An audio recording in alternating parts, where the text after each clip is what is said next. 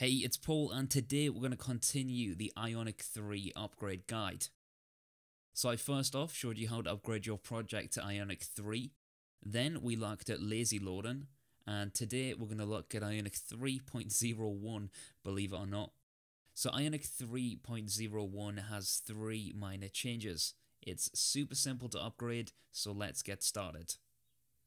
So let's run Ionic info and see what version of Ionic we have within this project. We have Ionic Framework version 3.0.0. So like I said, Ionic 3.0.1 has been released, so let's open this project up in VS Code. Then we can look at our package.json and we can see that we have ionic-angular 3.0.0. Let's change that to 3.0.1, save the file, and then back in our terminal we can run npm install.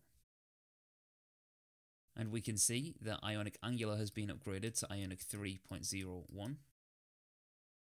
This can be confirmed by running ionic info once again, and we can see that we have Ionic Framework version 3.0.1. Make sure you've hit that subscribe button to stay up to date with more Ionic videos, and until next time, my name is Paul Halliday and I'll see you in the next video.